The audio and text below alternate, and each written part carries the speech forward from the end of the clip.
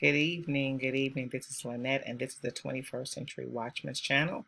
And it's about time. It's about time is a 1-year chronological Bible study.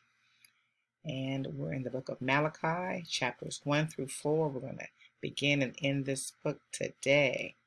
Isn't this exciting? Let's get started, shall we? The oracle of the word of the Lord to Israel through Malachi. Malachi's name means messenger of God, and it's pretty apropos.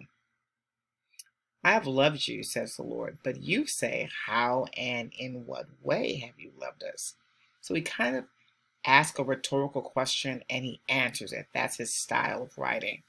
It's like stating the obvious, but he's giving you God's answer. That's his style. And so this style of, I guess, oration too. So let's just go through it. I just want to make sure you're prepared.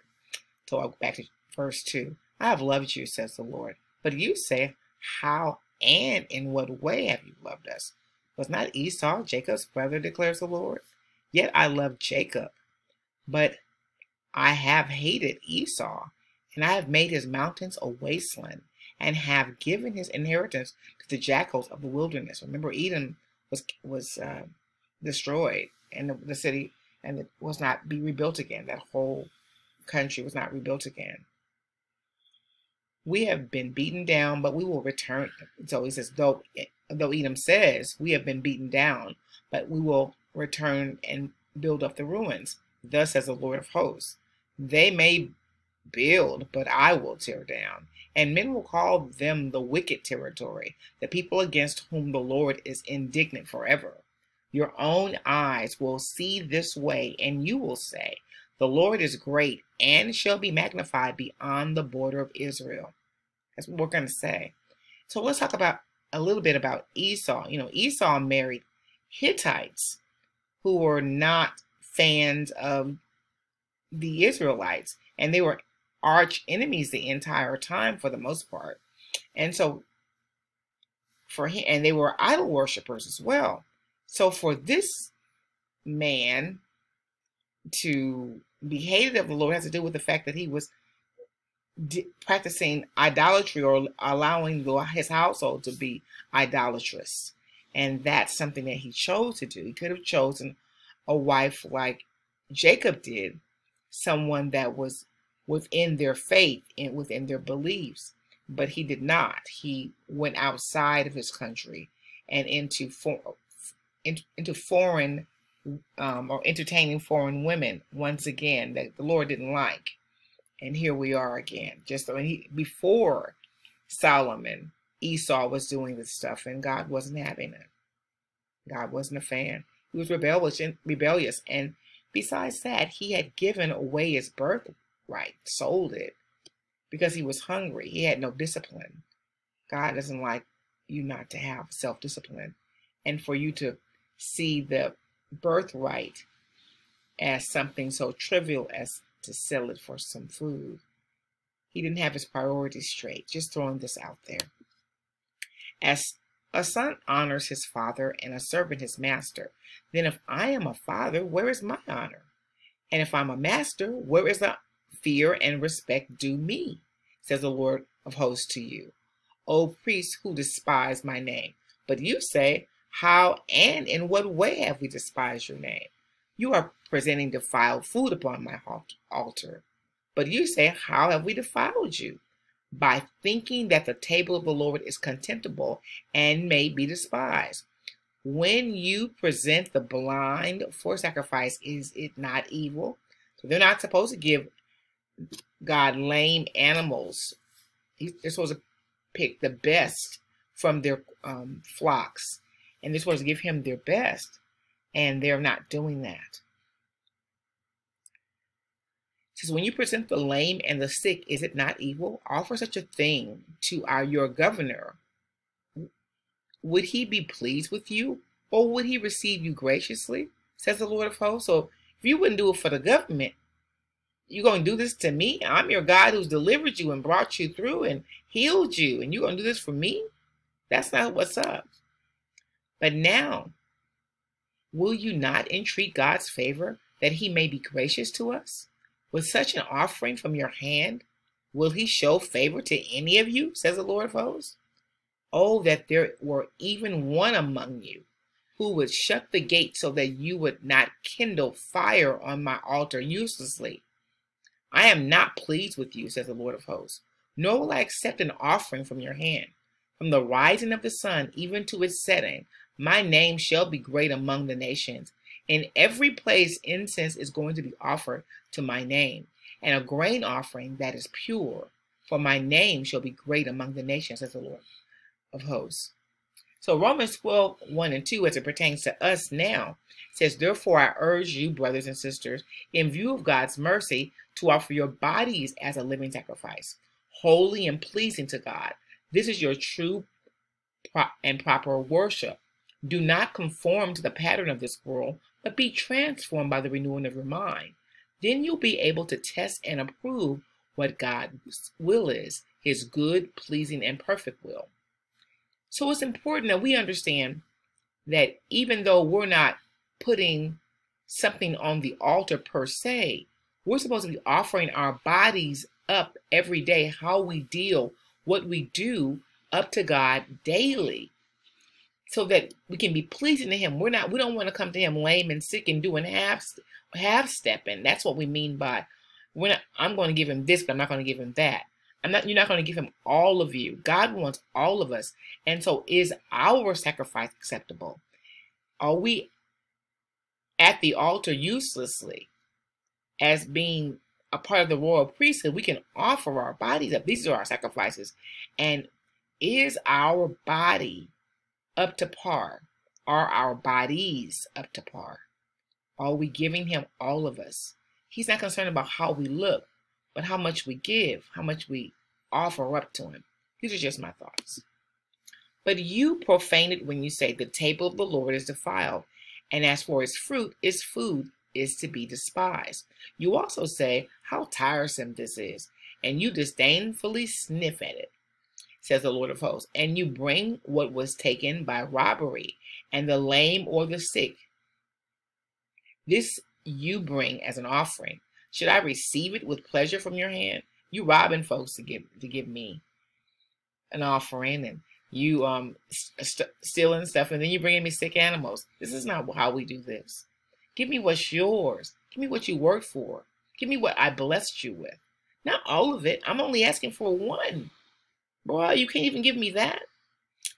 But cursed is the swindler who has a male in his flock and vows to offer it, but sacrifices to the Lord a blemished or diseased thing. For I am a great king, says the Lord of hosts, and my name is to be feared among the nations. We owe God his respect, and we should make sure that we're offering the right thing to him, and that we don't end up like Cain did, not giving God his best. And that was Cain's problem. He wanted to give God just any old thing.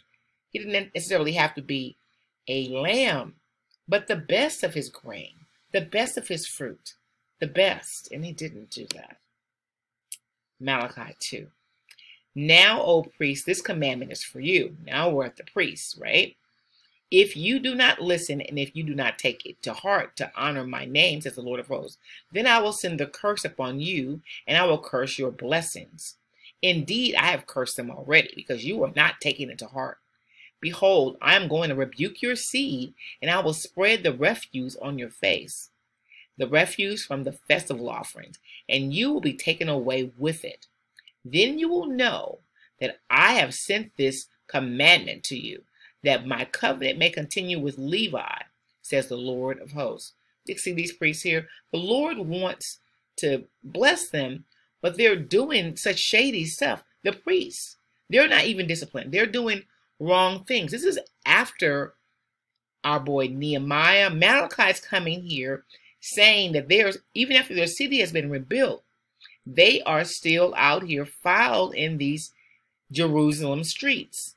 What's really good, Jerusalem? The priests, he's starting with them, starting with the leaders, the one that moved back first, right? No. He restored their money. Nehemiah did. Restored their money and the tithes and the offerings to make sure that they were getting paid. And this is how they act. My covenant with Levi was one of life and peace, and I gave them to him as an object of reverence. So he feared me and stood in reverent awe of my name. True instruction was in Levi's mouth, and injustice was not found on his lips. He walked with me in peace and uprightness, and he turned many from wickedness. That's the job of the priest, the pastor, the bishop. We're supposed to be turning, or they are supposed to be turning many from wickedness with the word of the Lord. That's supposed to be sharper than any two-edged sword that cuts to the heart of the matter and makes us change and repent. If they're not doing that, then that's a problem. Verse 7, for the lips of the priest should guard and preserve knowledge of my law, and the people should seek instruction from his mouth, for he is the messenger of the Lord of hosts. But as for you, you have turned from the way, and you have caused many to stumble by your instruction. You have violated the covenant of Levi, says the Lord of hosts. So I have also made you despised and abased before all the people, just as you are not keeping my ways, but are showing partiality in your administration of the law. So they're not giving it out right, and people are not having it. They're despising them. They don't want anything to do with the priests. They stop going to church. This is an example of church hurt, because these people are out here doing foul things. It didn't start in the 21st century. It didn't start in the 20th century. This started way back then. This is temple hurt, not necessarily church hurt, but they were dissatisfied with their leaders even back then. Do we not all have one Father? Has not one God created us? Why do we deal treacherously with one another, profaning the covenant of our fathers? Judah has been treacherous, and an repulsive act has been committed in Israel and in Jerusalem. For Judah has profaned the sanctuary of the Lord, which he loves, and has married the daughter of a foreign god. Come on now. We still doing that? As for the man who does this, may the Lord cut off from the tents of Jacob to the last man those who do this evil thing, awake and aware, even the one who brings an offering to the Lord of hosts. He's not playing around with the priests at all. We can't be doing these foul things. God's tired of it. He's just tired of it. This is another thing you do. You cover the altar of the Lord with tears, with weeping and sighing, because the Lord no longer regards your offering or accepts it with favor from your hand. But you say, why? Because the Lord has been a witness between you and the wife of your youth, against whom you have dealt treacherously. Oh, they have not done well with the wives either. Yet she is your marriage companion and the wife of your covenant. But not one has done so who has a remnant of the Spirit. See, not one has done so who has a remnant of the Spirit. And what did that one do while seeking a godly offspring? Take heed then to your spirit, and let no one deal treacherously against the wife of your youth. We need to do right by our spouses. They weren't doing that either. Shady dealings all around. They're committed to the woman on the outside, but not necessarily acting that way. You will see later. For I hate divorce. So we're divorcing, says the Lord, the God of Israel, and him who covers his garment with wrong and violence, says the Lord of hosts. Therefore, keep watch on your spirit. So we have to guard our hearts. That's what the spirit is. That's what causes us to sin and causes us to repent. We have to guard our spirits. We cannot expose ourselves to everything. And we can't be doing and acting every which way, as my mother would say. Therefore, keep a watch on your spirit, so that you do not deal treacherously with your wife. You have wearied the Lord with your words. The Lord's tired of you. God's tired. When does God ever say this? I'm just tired of you talking. I need you to be quiet. But you say, in what way have we wearied him? In that you say, everyone who deals or who does evil is good in the sight of the Lord, and he delights in them. or by asking, where's the God of justice? When we're asking God, why are you not bothering them? And, they prospering and we're not prospering. That's wearying God. He's tired of hearing us complain about what the world is doing and what they're getting away with. He wants us to just deal with him and how he deals with us. Stop looking on the outside and seeing them go. Just because he has not punished them where we can see doesn't mean that there have not been consequences for the actions that they have taken or participated in. Malachi 3. Here we go. Behold, I'm going to send my messenger, and he will prepare and clear the way before me. Now, this is, some say anyway, it's talking about John the Baptist. Others say it's Elijah. But this one, some say for sure that this is John the Baptist. So this is a precursor. This book, which ends the Old Testament, is a precursor. It gives us an introduction to our boy, John the Baptist. So some say that, where was this brought up? Well, this is John the Baptist's, introduction right here. He gets his introduction to the world before the New Testament begins. It's a 400-year gap in between, but he's spoken about, and here we are, some say. And the Lord whom you seek will suddenly come to his temple, the messenger of the covenant in whom you delight. Behold, he is coming, says the Lord of hosts. But who can endure the day of his coming? And who can stand when he appears? For he's like a refiner's fire and like launderer's soap, which removes impurities and uncleanness. He will sit as a refiner and purifier of silver, and he will purify the sons of Levi and refine them like gold and silver, so that they may present to the Lord grain offerings in righteousness. Then the offering of Judah and Jerusalem will be pleasing to the Lord, as in the days of old and as in ancient years. So when Jesus comes, the offerings will be acceptable. When he comes, because he's going to refine them. He's going to refine us. Still saying. Then I will come near you for judgment.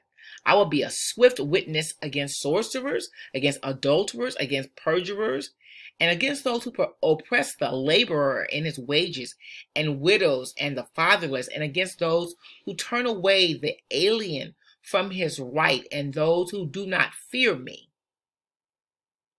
We have to fear him. We have to put some respect on his name. We can't walk around in these streets wilding like we know what's going to be happening and like we are in control. We are not. God can snap us out just like that.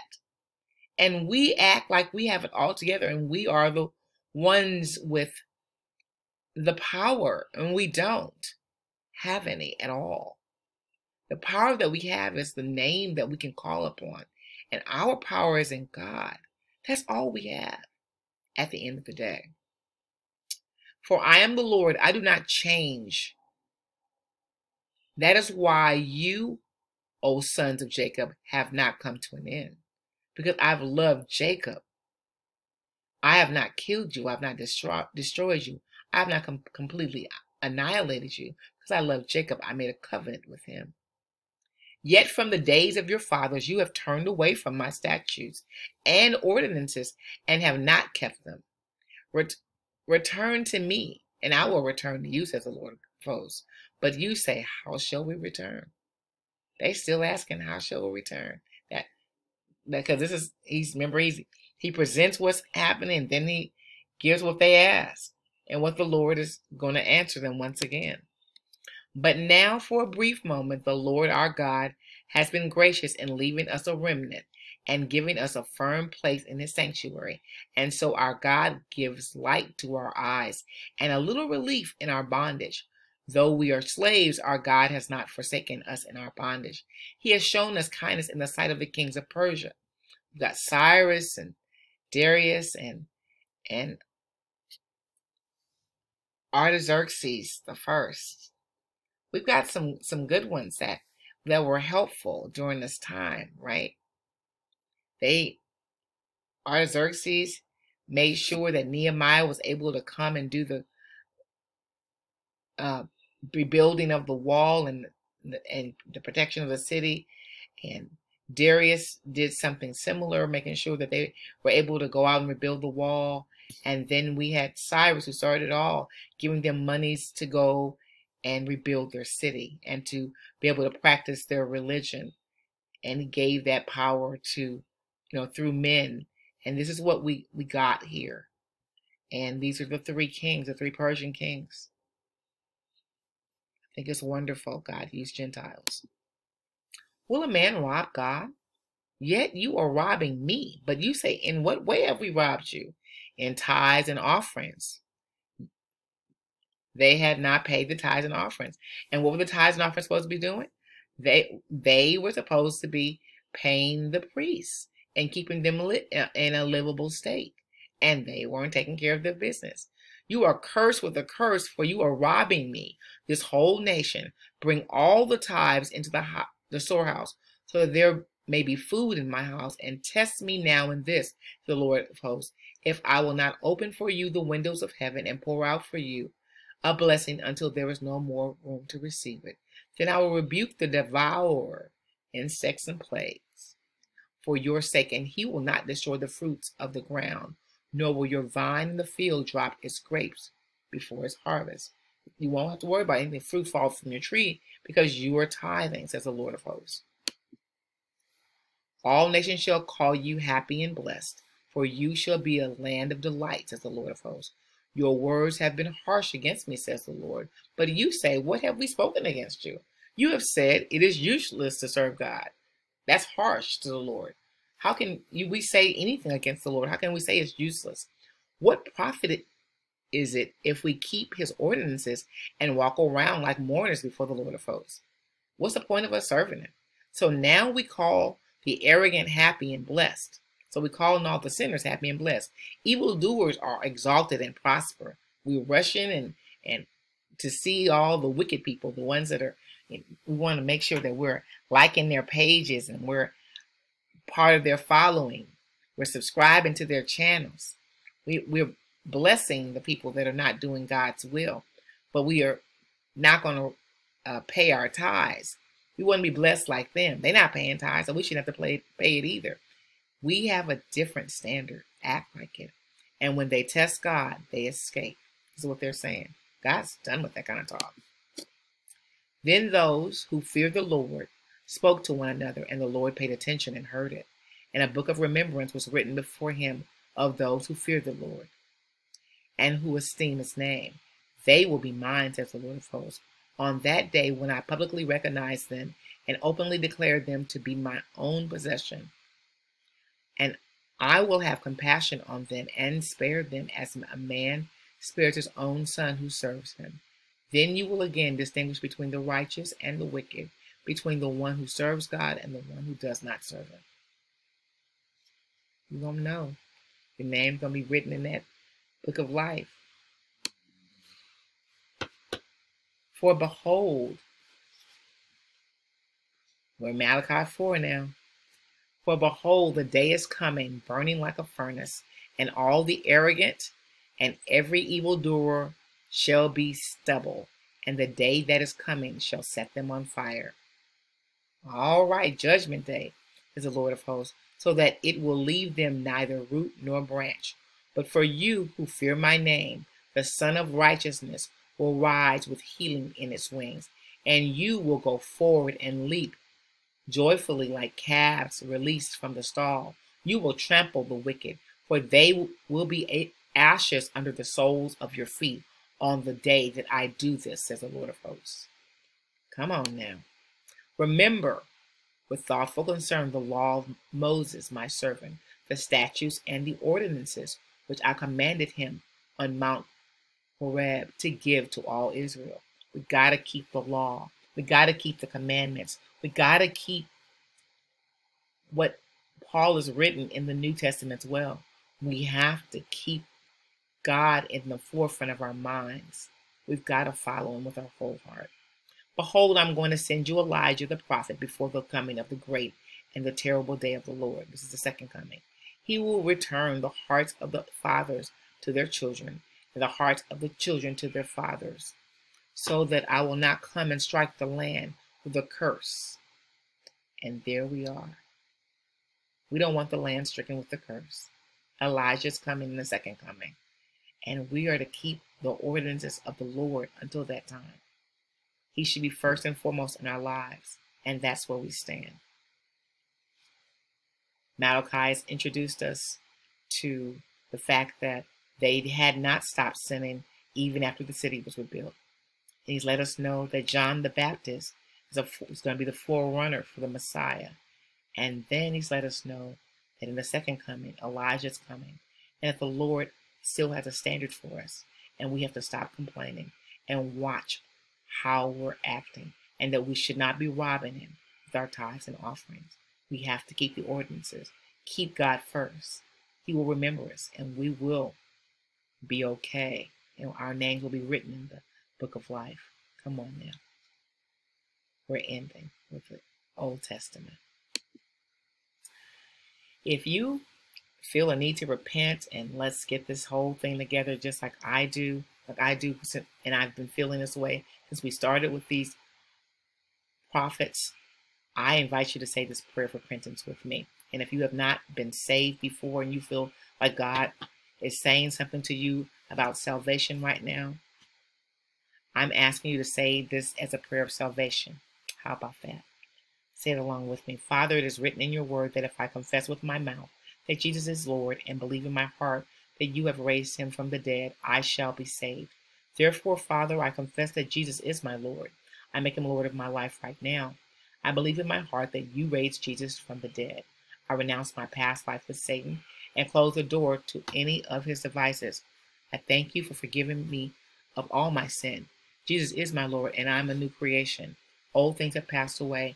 Now all things become new. In Jesus' name I pray. Amen. If you have said this prayer with me, put your name in the chat and we will rejoice with you.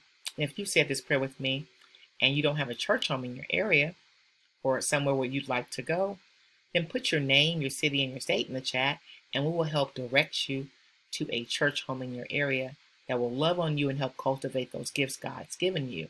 Because we have members all over the United States. God bless you. And one more thing, if you don't mind, like and share this page and subscribe to our channel. We love you. We appreciate you. And we'd love to have you following us. And remember, it's about time.